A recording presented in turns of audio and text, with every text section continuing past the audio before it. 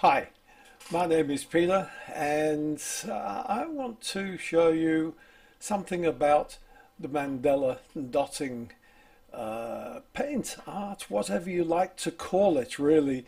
It is enjoyable and it's very cheap to do. We'll be starting the video off showing you some of the tools that you need and some of them that maybe you don't need. You can do what you like with this. It isn't that important. You don't have to spend a lot of money. I do everything more or less on the cheap, so if you could understand that, then if you make a failure, it doesn't matter. You can throw it away and start all over again. We'll go through the process of showing you how I put it down on paper, then transfer it to the canvas and finally put the dots on. But I'm not going to be one of those videos that takes an hour to run through. I don't believe if you want to see how to put the dots on a piece of paper, I suggest you have a look at some of the many videos that are up on YouTube at this point in time. This is not one of those. I'm just showcasing how I started and where I'm up to with my art. I've been doing it for about a month, so whatever you see on here, I've copied other people's ways of putting dots on and just created my own. My paintings are my own. I don't care if anybody copies them or redoes the design. Look forward to seeing them. You never know. Somebody certainly can do it better than I can. It's a lot of fun, as I hope you will find out. I'll see you shortly. Well, as you can see, they're just brief tools. There's nothing really special there, though you can buy these anywhere or make them yourself if you need to. I made those myself, and that was just out of a piece of 12mm doweling and an electric drill. Bought those at Spotlight, very cheap but very useful. These are some of the paints that I use, which are very handy, and also I use the Jagard paints as well. Lumiere, very good indeed. Charcoal pencils, very important to be able to clean them up after you have done the painting, and just to support the canvas while you are using the compass, a piece of wood. You need a couple of protractors maybe, and you could do with just one, and some baby wipes to help the cleanup, along with of course some little Q-tips or cotton buds, whatever you like to call them.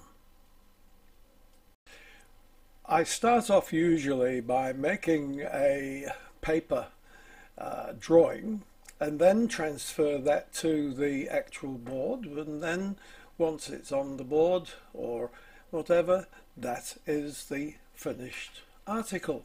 So really it's quite simple, and what I think I should do is, instead of rabbiting on all the time, is I'll show you a lot of what the art that I've made is and where it's come from, and I hope you enjoy it.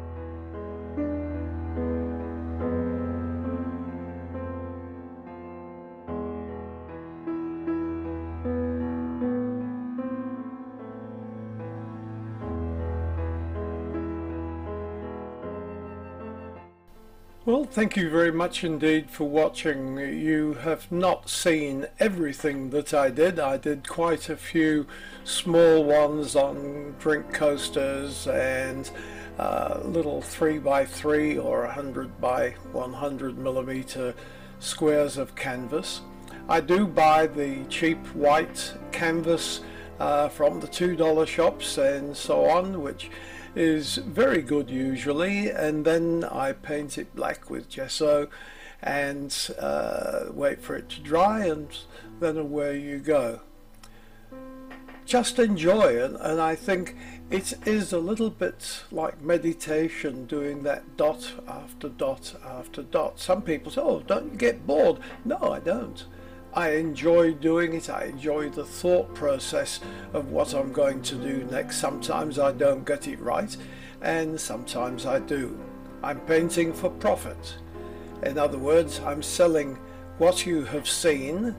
I am actually selling it on a website called Trade Me, which is here in New Zealand, and I say for profit. That's not quite true. You cannot make a profit, well, unless you're very good. You can't make a profit out of it, particularly by the time you look at the cost of the paints, the actual canvas, of course, and then your time. Your time, I might spend 20-30 hours doing something. You cannot recover the money for that. It is just not there. Some of those paintings that you've seen are up for sale on Trade Me for around the $20-25. If I spent $20 on a canvas, well, it might be up in the 30s or 40s, but nothing massive. I'm not that good, but I enjoy doing it, and if it pays the way for me to be able to buy another canvas, well, then why not indeed. Like a lot of people, I'm on the pension, and I've been on the pension for a few years now, and I enjoy just doing things like this. It keeps your mind very, very active, and I hope it does to you too. So for now, I'll say goodbye and thank you for watching. Bye.